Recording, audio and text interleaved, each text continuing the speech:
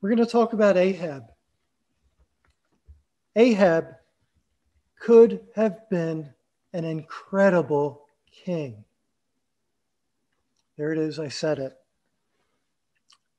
Ahab could have been the king that would have brought the nation out of spiritual desolation. Even though Ahab had an evil father, so did Hezekiah. And look at how Hezekiah turned out. When we think of Ahab, there's some really good lessons we can learn from him. And the first is 1 Kings 20, 26 and 27. And what I want to talk to you about first is that Ahab was quite the leader. I know he's often portrayed as a vacillating, weak king, but that's not true. Here's an incident in 1 Kings 20, 26 and 27 when he's going out to battle. And the children of Israel were numbered, and all were present. And they went against them. And the children of Israel pitched before them like two little flocks of kids. But the Syrians filled the country. Now you think about it. Ahab's tiny little army should have been swallowed up by this huge Syrian army. And if you just want a reference, 2 Samuel 13, 5 and 6. Here's the exact same situation with Saul. This time it's the Philistines, not the Syrians. And it says, and the Philistines gathered themselves together to fight with Israel, 30,000 chariots, 6,000 horsemen, people as the sand which is on the seashore in multitude. And they came and pitched in Michmash, eastward of Bethaven. And when the men of Israel saw they were in a strait, right, this is exactly the same as Ahab and the Syrians. Look at what the people do under Saul. Then the people did hide themselves in caves and in thickets and in rocks and in high places and in pits. Ahab's army did not panic. He must have been an incredible leader. And you think of men who were in Ahab's army, like Jehu and Bidkar. Mighty men of their own right were inspired by their king, Ahab. All Israel was present, and they were just two little flocks against a multitude that filled the country before them. And his troops were loyal to him. Saul's troops ran away and hid. You know, in our writings, he always is portrayed as weak and vacillating. But what it seems to me the problem was who he chose for a spouse. I think the root in Ahab's issues was Jezebel, his wife. Now let's meet the family real quick. His dad was Omri, and Omri wrought evil in the eyes of the Lord. He did worse than all that were before him. So he even outdid Jehoshaphat. And then Ahab, the description's almost the same. Ahab, the son of Omri, did evil in the sight of the Lord above all that were before him. Almost like a competition. He was even worse than his dad, who was worse than the ones before him. And then Jezebel, his wife, that he took to wife Jezebel, the daughter of Ithbaal, king of the Sidonians, and he went and served Baal and worshiped him. It would be Jezebel that introduced Baal worship to Israel. And from the way I reckon it, it seems like Ahab and Jezebel were married before he was a king. Possibly another alliance that was formed between Omri and the Sidonians. And even worse off, she was his spiritual advisor. He turned to her for the answers. And she provoked him. She pushed his buttons. And here's the verse, 1 Kings 21, 25. There was none like unto Ahab, which did sell himself to work wickedness in the sight of the Lord, whom Jezebel, his wife, stirred up. And that has the idea of a prick, to entice, to provoke. She got under his skin and made him do what she wanted. And that seems to me to be the problem of Ahab. That's where he went wrong. In Hebrews 10, verse 24, we read this. Hebrews 10, verse 24. And let us consider one another to provoke unto love and to good works. Do you know that verse and that word provoke is always used negatively? It's always used to provoke somebody to do wrong, like Jezebel provoked Ahab to sin. It's always used negatively. And here's Paul seizing on that negative word and making it positive. It's almost like he's saying, and just imagine me and my two brothers, Dave and Rich. When we were small, we knew how to push each other's buttons. We know what would get under the skin of each other well into our teen years. And we could do it. And we took joy, I think, in glee and teasing each other. That's what the word provoke means. But if I know how to get under somebody's skin to do wrong, how much better if I knew that person to get them to do right? To take that knowledge I have of somebody and pressing it so that they would do something good, encourage them for something right. And that's what Paul does in this chapter in Hebrews. Take what was considered an evil idea, an evil process, and turn it around for good and use it that way instead. But poor Ahab, his wife knew just what to do, what buttons to press to get him to do what she wanted. So, simple lesson is, are we provoking each other to do good things? It's easy to push someone's buttons for bad, but can we harness that for good? Paul says we can, and so we should.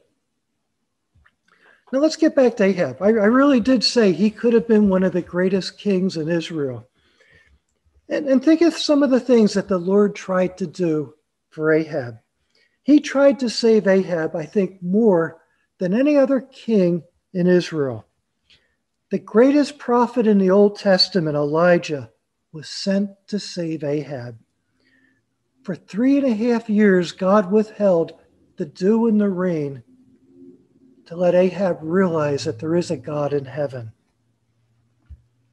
On Mount Carmel, fire fell from heaven, consumed a sacrifice that had been drenched in barrels and barrels of water. And even Ahab said, "The Lord, he is God." God defeated the Syrians twice for Ahab. When Ahab sins after Naboth, he repents. And it wasn't a fake repentance. They weren't crocodile tears. God himself recognized his humility and acknowledged his repentance. And finally, we talked about this with Jehoshaphat. Up until the very last battle, the very last arrow shot, God tried to save Ahab. He told him through Micaiah, "You're going to die. The sheep will be led astray." And he's reminding him, you're a shepherd. Listen to the Lord. God tried to save Ahab, and Ahab could have done incredible things if he had only changed.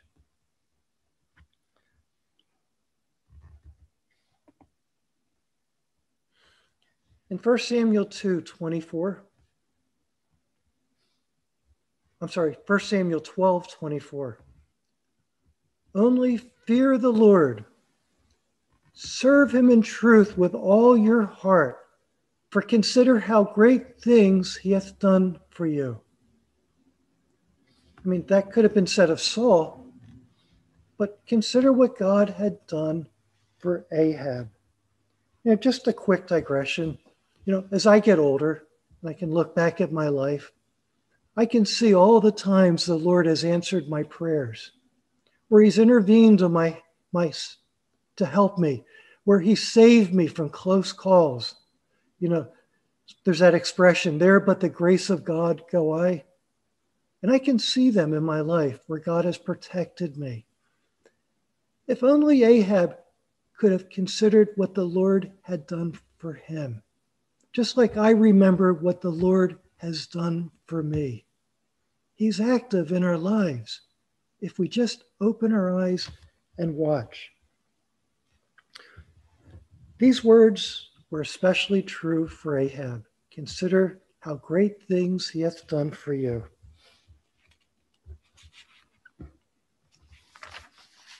So let's talk about Naboth's vineyard.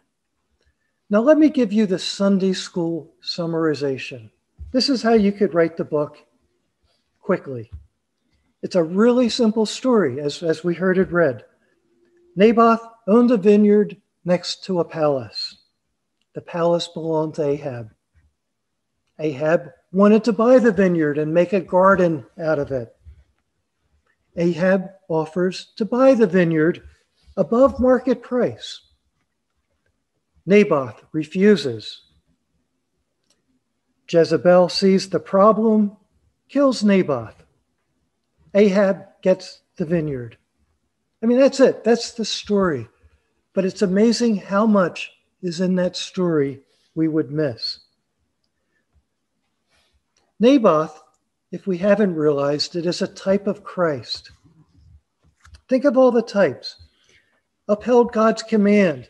The rulers tried to make him break the law. His death was sought because he was the heir of the vineyard. He remained faithful and unmoved. Jew and Gentile combined to destroy him. False witnesses were enrolled. His trial was a mockery. The outcome was already assured. He was accused of blasphemy. He was not guilty, but it didn't matter. And then he was taken out of the city for a cruel death, and his children were persecuted. All of that is true for Naboth, and it's all true for Christ.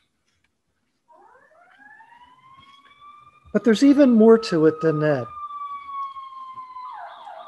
When Ahab tried to buy the vineyard from Naboth, Naboth said in 1 Kings 21, 1-3, "The Lord forbid it me, that I should give the inheritance of my fathers unto thee." That little phrase speaks volumes about Naboth. He knew who he was talking to. He knew what Ahab and Jezebel were capable of. The Lord forbid it me. He's standing straight before the Lord. The land, and sometimes we don't quite realize this, it's a symbol of God's promises.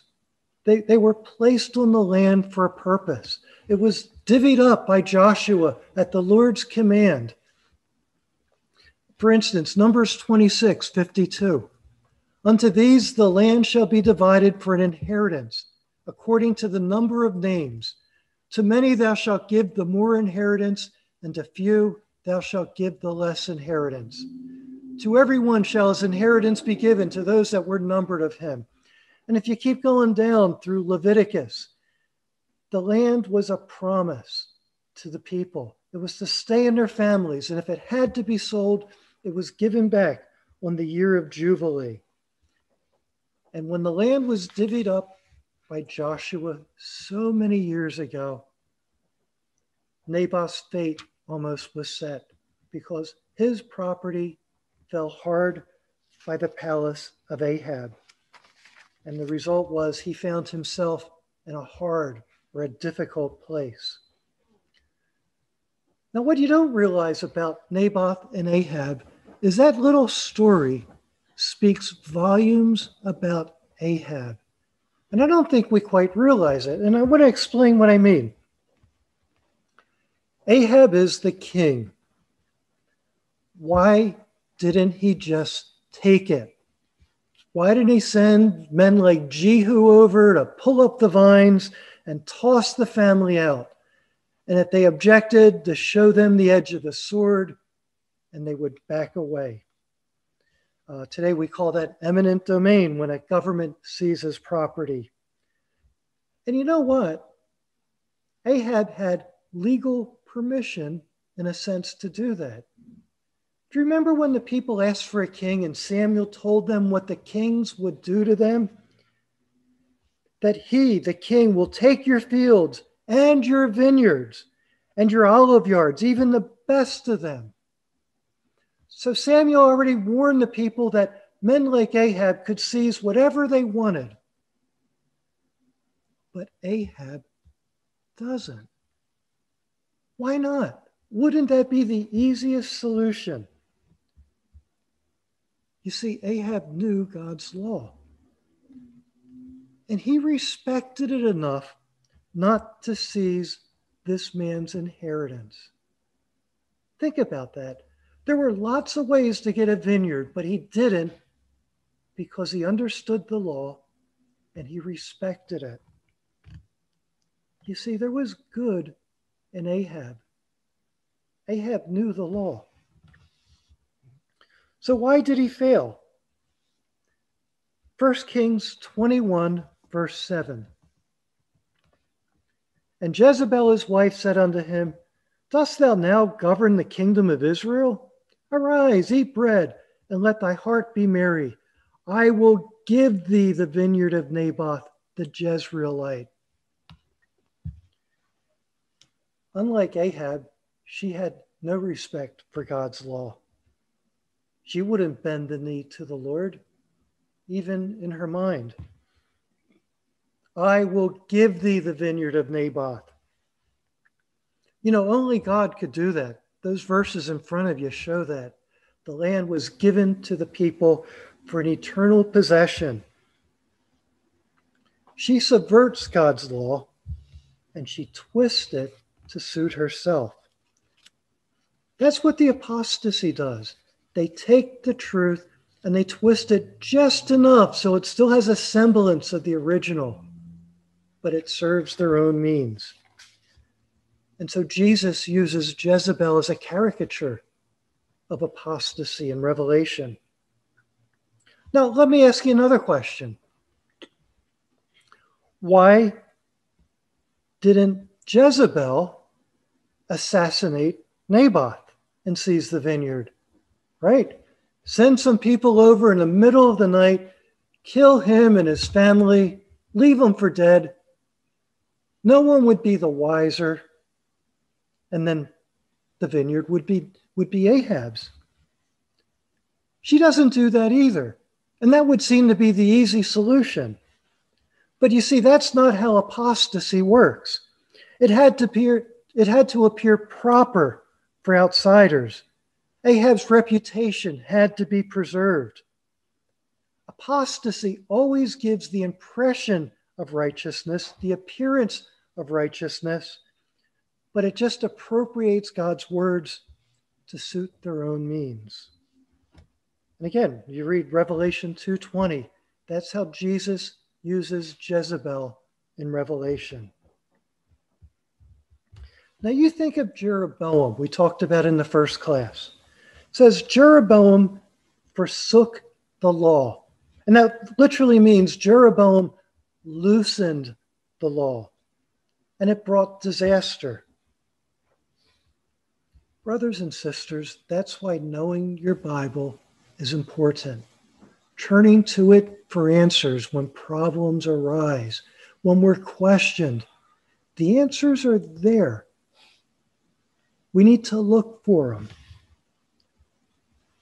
I think maybe the most ironic thing is that Jezebel uses God's law to kill Naboth. How evil is that? Everything done in the death of Naboth was done by the book, 2 false witnesses, blasphemed God, and just to be safe, blasphemed the king. And she also ensured that all the sons were killed, so there were no legal heirs left for the vineyard. And you see the law that Jezebel knew. Think about this. Jezebel knew Exodus 22:28. Thou shalt not revile God, nor curse a ruler of thy people. She knew that. That was the charge against Naboth. Jezebel knew Leviticus 24:16.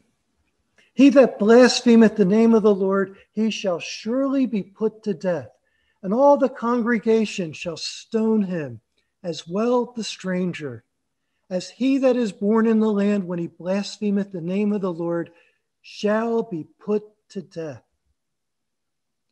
She knew the law, and she used it against poor Naboth.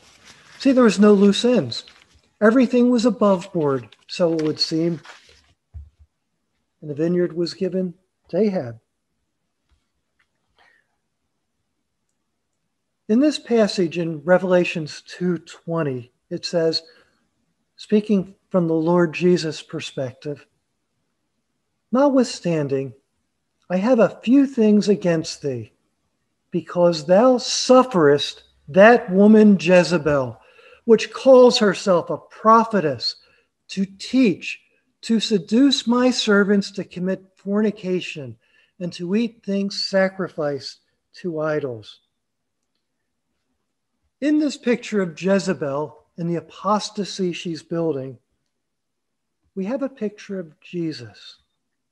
And in Revelation, Jesus is walking among the candlesticks, the ecclesias. And as Jesus is walking through the ecclesias, like he does yours and mine on a Sunday morning, he's looking at their hearts and their motives. I know thy works. And that's used to these ecclesias. He's looking at our hearts. I know thy works. And then in Naboth's vineyard, we have a picture of Elijah walking through the vineyard, almost like the ecclesia, God's inheritance. And he confronts Ahab. And what does he say? In essence, I know thy works. I know what you've done, Ahab. Now I want to read 1 Kings 21:19. 1 Kings 21:19. And thou shalt speak unto him, saying, Thus saith the Lord, hast thou killed and also taken possession? And thou shalt speak unto him, saying, this is the Lord talking to Elijah, Thus saith the Lord, in the place where dogs lick the blood of Naboth, shall dogs lick thy blood, even thine. Thou hast killed. Now, wait a minute. Ahab didn't kill Naboth. He didn't even know the killing was occurring. He was sulking back in the palace. But yet Elijah says to him through the Lord, thou hast killed. Well, how do we understand that? Today, in politics, in government, there's this idea of plausible deniability. Whereas you don't document anything in an email or you don't film it or tape it or anything, but you don't let people know that you knew what was happening. I had a governor who, through his minions, closed the George Washington Bridge in New York. And he claimed, I didn't know anything about it. And for 3 days, it just destroyed northern New Jersey through gridlock by blocking most of the lanes on that bridge. And he claimed, I don't know anything about it. But his 2 aides were the ones that did it to punish the mayor of Fort Lee, New Jersey. The point is, God knows our hearts and motives.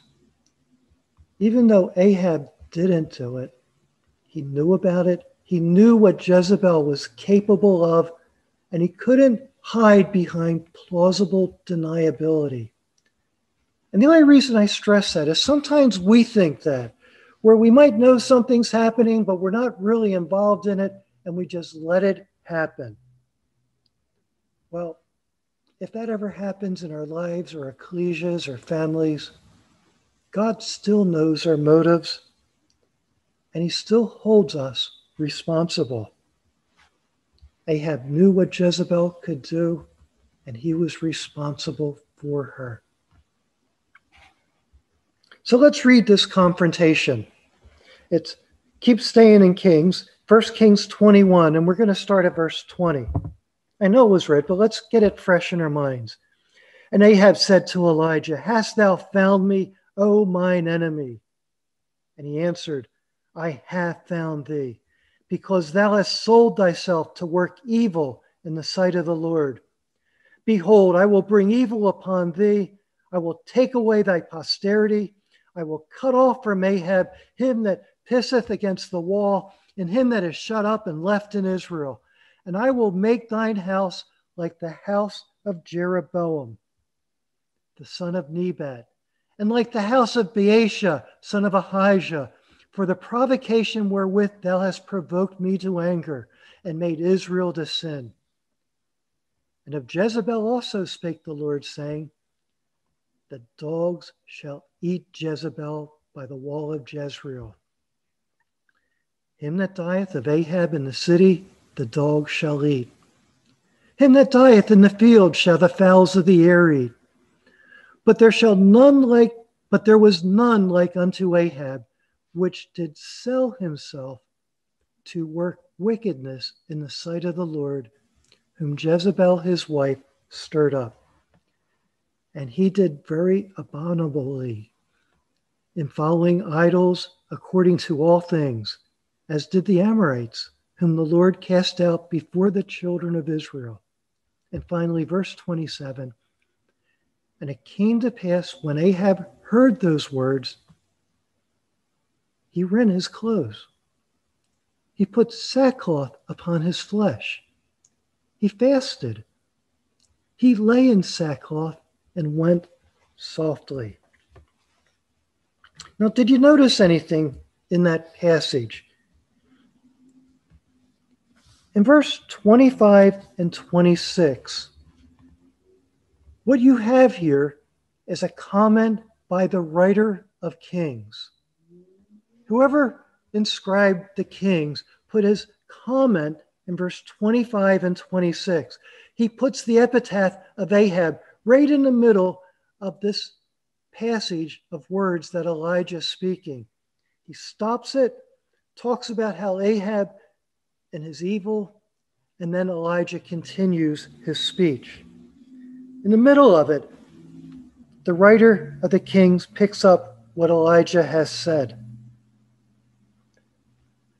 And the important thing, I think, in all of that are the words, "You have sold yourself."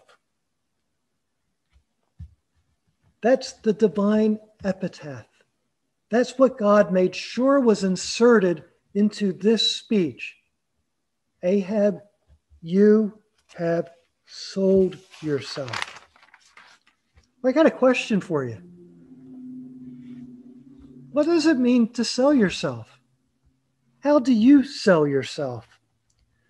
We often, especially, and I've heard this spoken of Ahab, we suggest that he traded the truth, that he sold out the truth for evil, right? That's kind of how it reads, doesn't it? He sold out and now he's an evil person.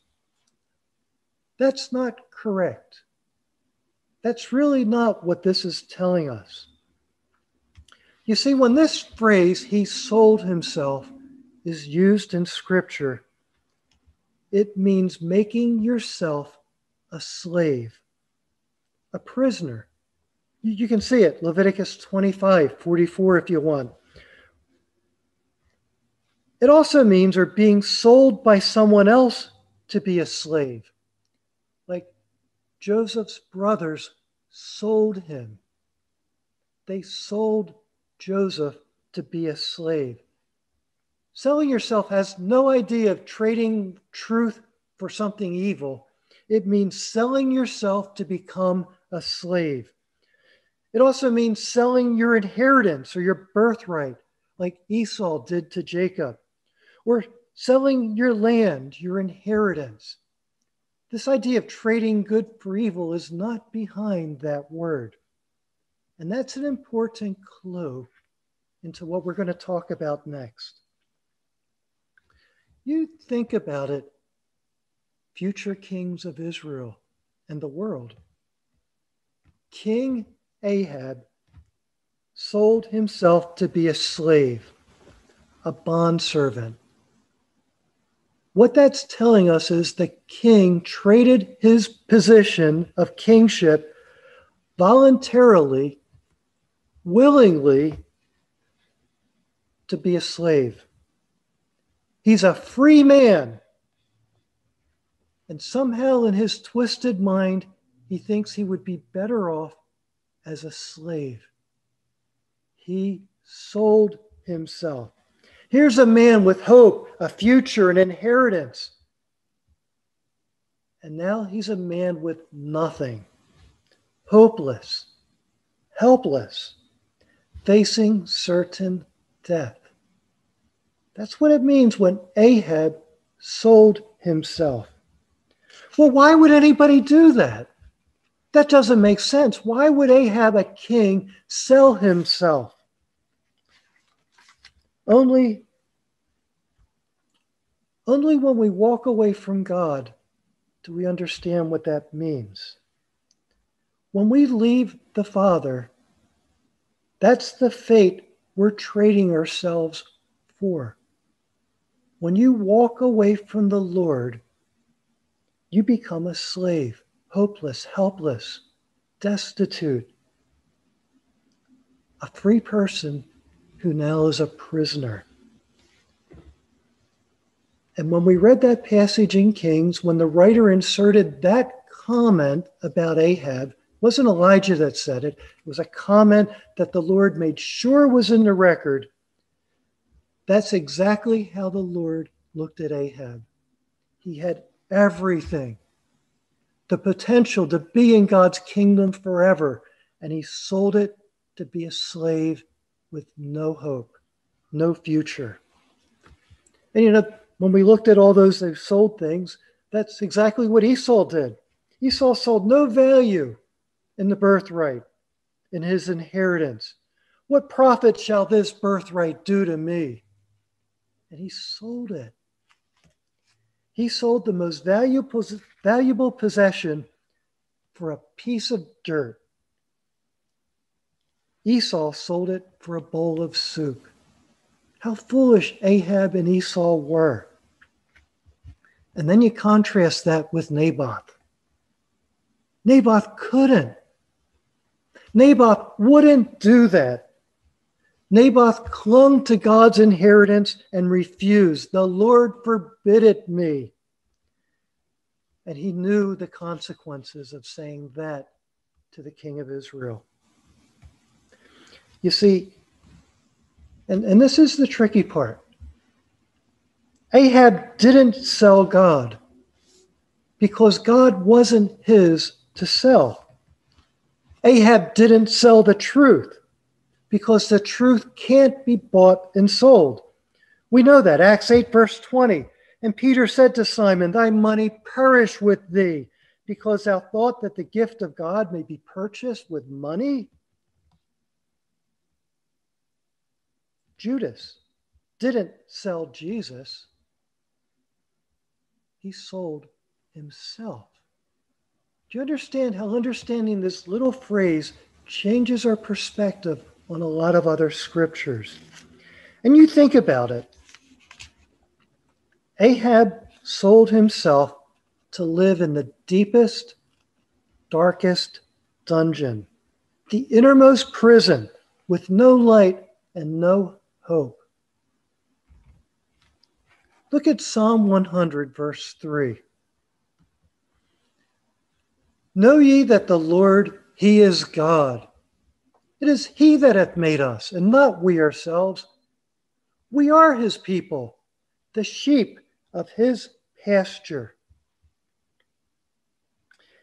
Ahab chose not to be one of the Lord's sheep. And it's so ironic that that last battle we talked about with the two small flocks, he's reminded both by the prophet Micaiah and by the very situation that he was a shepherd protecting sheep. And he sold it. He was the shepherd, the people were the sheep. And when he fights and destroys the Syrians, he wins, he preserves them.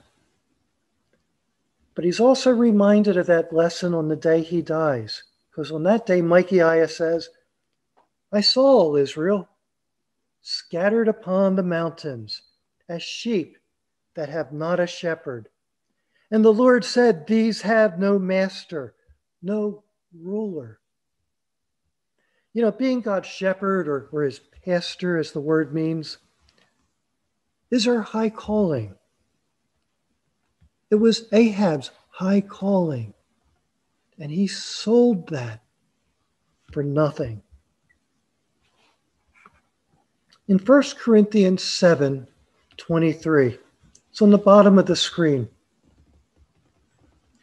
It is the Lord who has made payment for you. Be not servants of men. And I'd also like to read Hebrews 6:4-6. See, we have nothing to do with the payment. You can't buy and sell God or the truth, but we're buying and selling our future. Here's 1 Corinthians 7:23 in the Bible in basic English.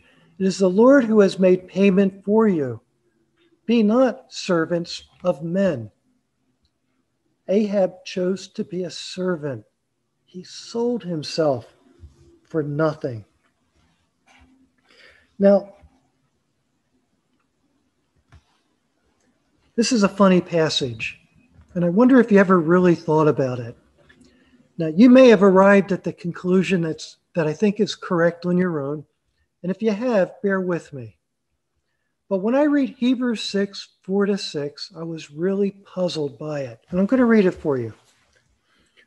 For it is impossible for those who were once enlightened and have tasted of the heavenly gift, were made partakers of the Holy Spirit, and have tasted the word of God and the powers of the world to come, if they shall fall away, to renew them again unto repentance, seeing they crucify to themselves the Son of God afresh, and put him to an open shame. And that last part is what confused me, brothers and sisters. And I'll just share with you. I was thinking really hard about this. And I'm just staring off into space. And my wife actually came into the room and said, "Are you all right?" It didn't make sense to me. I looked it up and nobody explained what this verse really meant. And like we should do, we should pray when we're stumped. Pray that scriptures are open to us. And the answer to Hebrews 6:4-6 falls so perfectly into our description and study of Ahab. Here's my suggestion in relation to Ahab. I think what Paul is saying here is that those who have been saved, like us, those who have been bought, as we just read before, who payment has been made for, if believers reject Jesus who died for us, if we reject Jesus who suffered for us, if we rejected Jesus who ascended from the grave to prove to us he was God's Son, if we reject him being delivered to heaven, if we reject the idea of him returning to us, if we reject Christ like that, denying everything about him, it's as if we're saying, put him back on the cross. I don't want any part of him. Let him hang there. Brothers and sisters are saying, I have no use for Jesus. Put him back up. What a horrible thing to say or to think. It's literally jaw-dropping. That's what happens when we leave the truth. Put them back up. Crucify them. Ahab chose darkness. He literally chose death over Jesus. And then you got to think of it this way. How shameful is that for Jesus, for somebody to reject him that way, for someone to choose life over all he did for us. Consider what great things the Lord did for Ahab, and he said, I'd rather be dead. Do you understand the level of pain and anguish that falls on Jesus when one leaves the truth? Jesus gave us literally the best he could offer. And all we say in return is, put him back up. I have no use for him. That's what Paul's describing in Hebrews 6, 4 through 6. In Isaiah 52, verse 3, for thus says the Lord, you were sold for nothing, but you shall be redeemed without money. In other words, you sold yourself for money. You saw no value in yourself, right? There's nothing good about me. There's no value. There's no worth. But then he says, God has redeemed us with the priceless blood of his Son. Without Christ, we're nothing. With the Lord, we have everything. Paul says those who do this are haters of God in Hebrews 10, 26 through 29. Now let me give you another example to illustrate this. Just to show you how horrible this phrase is and how horrible it is when Ahab sold himself. Think of Peter. He is in the innermost, darkest part of a cold and damp prison with no light, in chains, waiting death in the morning, right? He's in the position that that Ahab chose to be. Peter's in the prison. He's locked up with no hope. That's what Ahab bought. That's what he sold himself for. And now imagine Peter leaving the prison, and once out, when he comes to himself, instead of going to Mary's house, he turns around and walks back into the prison. That's what Ahab did. He could have been saved. He could have been one of God's servants, and he chose death. In Isaiah 61, verse 1 and part of verse 2. Oops, I'm sorry. I had that before you. Isaiah 61, verse 1 and 2. The Spirit of the Lord God is upon me, because the Lord hath anointed me to preach good tidings unto the meek. He has sent me to bind up the brokenhearted, to proclaim liberty to the captives, the opening of the prison to them that are bound, to proclaim the acceptable year of the Lord and the day of vengeance of our God, to comfort all who mourn. You know, this is the last verse you would ever think to apply to Ahab. But it's filled with echoes of Ahab.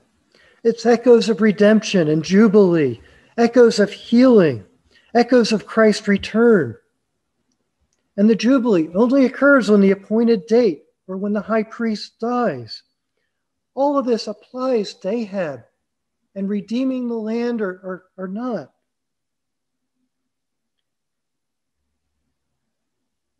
In Isaiah 61, our high priest died to set us free. In Isaiah 61, the appointed day There would be an appointed day that Jesus would return, that the servants would be released from the grave, released from sin. And bear with me, that's what God offered Ahab. Freedom, not being a prisoner, a captive to sin, freed out of the darkness that he was chained to.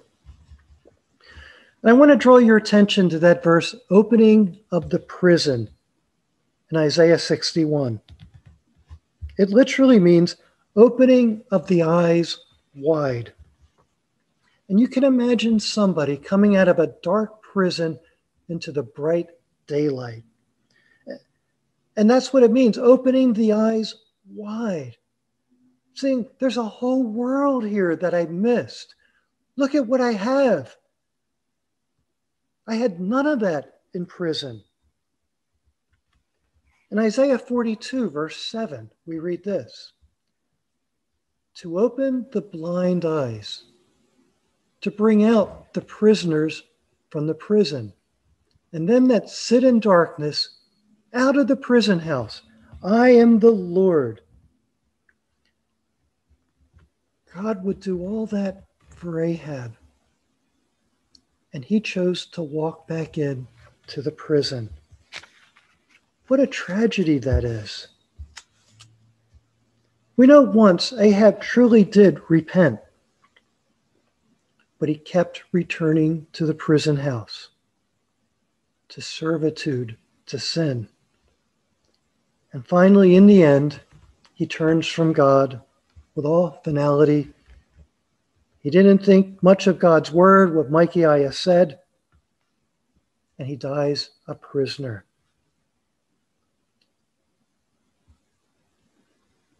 Judas repented after he betrayed Jesus. He was brokenhearted. The high priest could do nothing to help Judas. In fact, the high priest literally says to Judas when he returns the money, that's your business.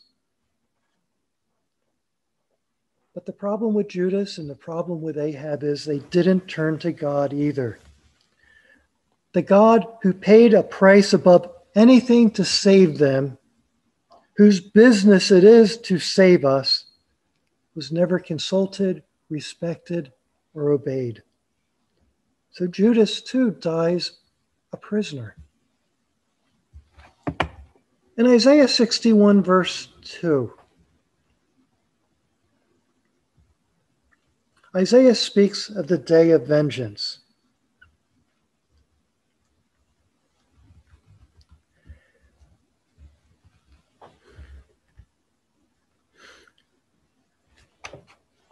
Look at the thread that ties these kings and queen together with.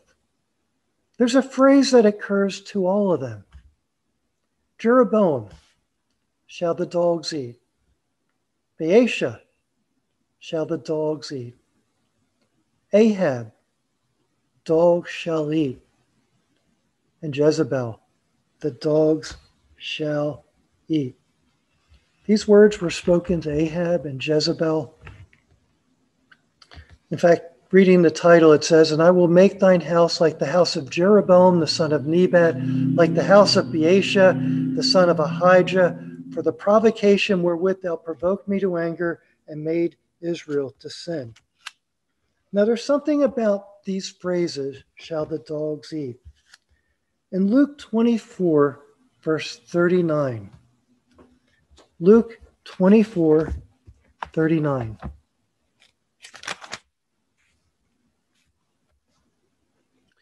Behold my hands and my feet, that it is I myself.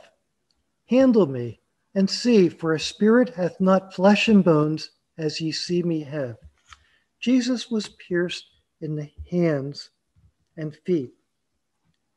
In Psalm 22, verse 16, and I have this on a slide. So Jesus, the signs of his punishment, the signs of his death from a cruel world, were the dogs, right? The dogs did this to him. Psalm 22, 16. Dogs have come around me. I am shut in by a band of evildoers. They made wounds in my hands and feet. Verse 16 from another version. For dogs have surrounded me. A company of evildoers have enclosed me. They have pierced my hands and feet. The Masoretic text reads, like a lion, they pin my hands and feet.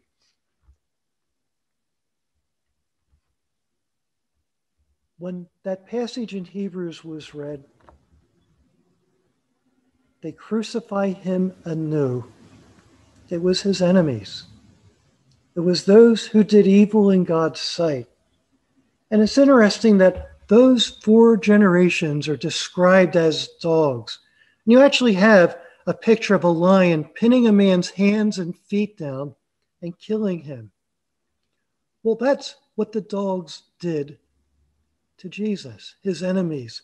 They pierced his hands and feet. That means to bite, to attack the Son of God, like the bite of a lion. And finally, Ahab and Jezebel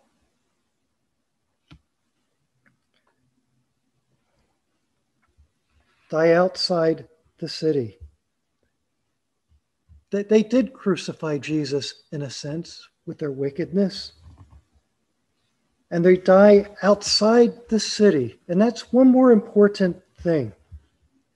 They died outside. And here we go again. And let me see if I can tie this up. Jesus says, I am the first and the last, the start and the end, a blessing for those whose robes are washed, so that they may have a right to the tree of life, may go in by the doors into the town, right? So the believers are inside the city. Who's left outside? Outside are the dogs, those who make use of evil powers, who make themselves unclean, the takers of life, those who give worship to images, and everyone whose delight is in what is false. Those are the actions of Omri, Baasha, Ahab, Jezebel. In their opinion, Jesus was of no use. They attacked him, as it were, piercing his hands and his feet. But in the end, they die outside the city with no hope. They tried to inflict pain on the righteous, but in the end, they returned to the dust.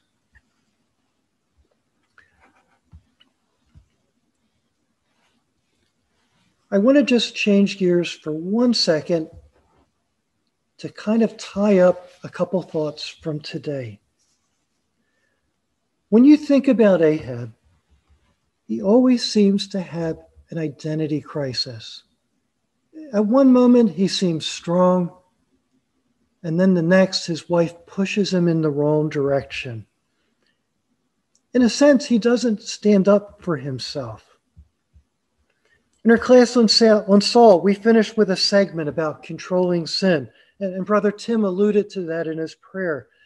And I know we rushed through it a little bit in the first class, but taking ownership, taking control of your body and saying, I don't do this, whatever it is, whatever sin you're fighting against, I don't do this, versus I shouldn't. Well, we don't quite have the whole picture there. That is effective, and it works, and it has worked for me. Because when you say I don't, you're saying that's not who I am. I don't do things like that.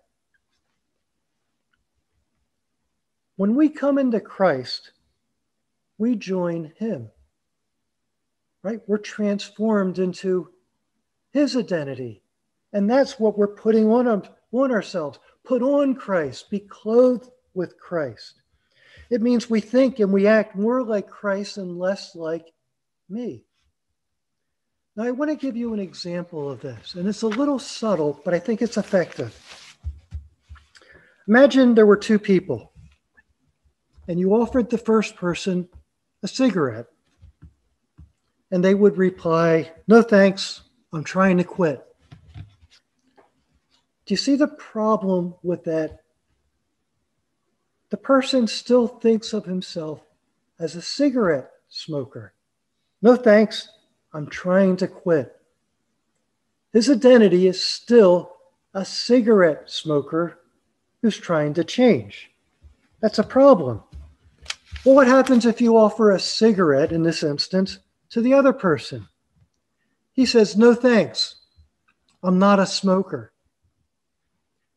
They both said no, but the second refused because that's not who he is. That's not part of his identity. He doesn't see himself as a smoker. And so when you say, I don't, that's not part of your identity, which you're refusing. Look at the world through Christ's eyes. Remember, you're part of his identity. And when you think of yourself as joined to him and his identity becomes you, it will help you in your struggle against sin. You shouldn't see yourselves, in a sense, as sinners. Your identity is not a sinner. Your identity is Christ. You've been clothed with Christ. You've been baptized into Christ. You are trying to be one with Christ. So instead of seeing your identity the way you think of yourself as just a sinner who's trying to do good, I want to leave you with a phrase. I want you to think of yourself this way. I am a saint in God's kingdom. I am a saint in God's kingdom. Brothers and sisters, that is your true identity. And it may sound pretentious or not, it doesn't matter. That's the identity that Jesus has given you through the Father. When we're in the world, when we're dealing with temptations and desires, reminding yourself who you are, what your true identity is, will help. 2 weeks ago, I actually heard a person who made this suggestion. And I was at a conference, and I thought it was so good, I actually bought the book. And this man, I'll show you his book at the end, this man stressed the idea of identity, that when you have an identity in your mind of who you are, it helps you make decisions. And that's true.